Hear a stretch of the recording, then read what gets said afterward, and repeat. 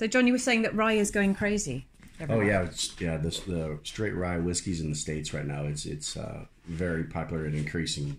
Like it's crazy right now. Are people drinking it just neat on the rocks? Drinking neat, and I think a lot of it is from just those the old traditional cocktails, like the old fashioned and Manhattans, where traditionally you'd use a rye whiskey in those, and I think that's really driving what the growth really. Wouldn't you say? Mm-hmm.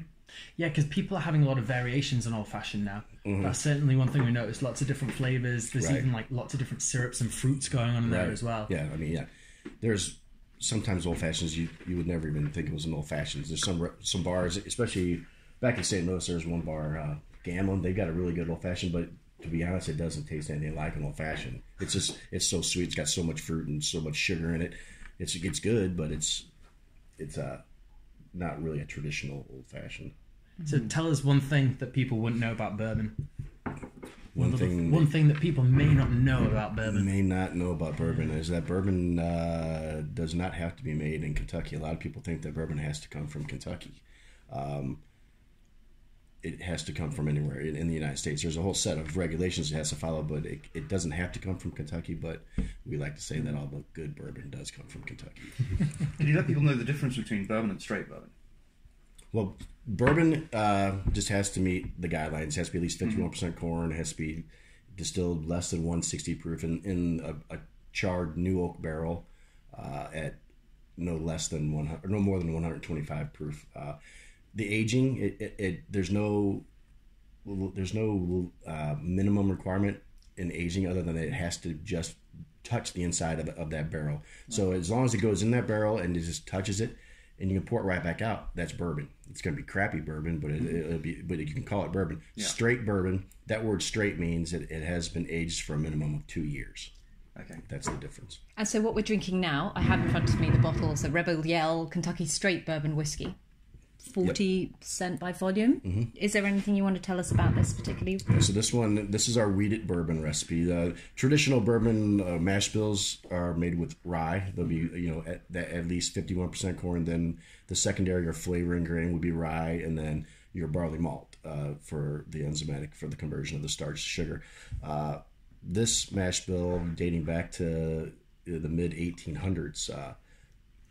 Is a wheated bourbon mash bill. So instead of rye, you have the wheat. So you got a little bit more of a creamy mouthfeel of this. A lot of people think that the wheat is making it sweeter, and it is a little bit sweeter, but it's really because the wheat is kind of going neutral during maturation in the barrel and allowing the sweetness from the corn to come through. Whereas a traditional rye mash bill, that rye is a very robust, very powerful grain, very spicy, and that kind of masks that sweetness from the corn a little bit, whereas that wheat just lets that sweetness flow through. So this is a very sweet, creamy, full-bodied mouthfeel bourbon. Mm-hmm. Yeah, it's nice. And what's Rebel Yell? What's the story behind that? Mm-hmm. Well, Rebel Yell, that was originally this bourbon was made, and it said it was basically created for the Deep South. Back in the States, Rebel Yell was the cry of the Confederate soldier back then. We have changed that aspect of what this brand means to where now we really the Rebel Yell, that we kind of think of it as the inner rebel in you. Let that come out and be your own self, be independent, be something that that you're just not conforming. That's what Rebel Yell stands for. Are you a rebel? I like to think so sometimes. Can you yell for us? Here's a question, and not necessarily related to this bourbon in particular, but people cook with wine. Mm-hmm. Do people ever cook with bourbon? Yes, absolutely. I do all the time. Okay. How do you do it? I love being creative. That's one of the things, I mean, when I first started with this company, I was their director of R&D, and I actually still am, but I'm more with the distillery now. But I love creating, and I love using bourbon. I mean, I've done marinades for beef and pork marinades with bourbon. Chili is awesome. You just put about a cup of bourbon in and let the bourbon just cook in there, and the alcohol all just cooks right out, but the flavor just stays in there, and it's incredible. Oh, Colin had chili for lunch. We should have put some. There you go. We should have picked up the package beforehand. Yeah. Oh wow! So lots of variation then. So if there was one cocktail that you could tell the people listening to go and try, other than drinking this straight, and it does have that wonderful wheaty element to it as well. It has that shine through. What cocktail would you be telling people to go and make? With this, I would. I mean, really, a Manhattan. It is, and that kind of seems odd to say that a sweeter bourbon would go with a more traditional straight rye whiskey based cocktail, but if you try this in a Manhattan, it just works. It does. It's really good.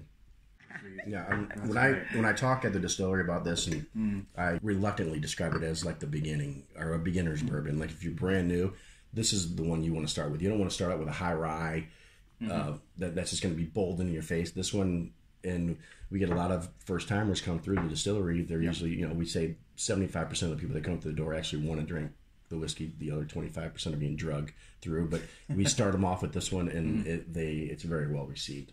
It's good that you notice that, because I think a lot of people out there create whiskey specifically for those who are, not necessarily professionals, but seasoned within the whiskey world. There's not many people who are specifically creating a starter whiskey for people who are thinking about entering into this world. A high class.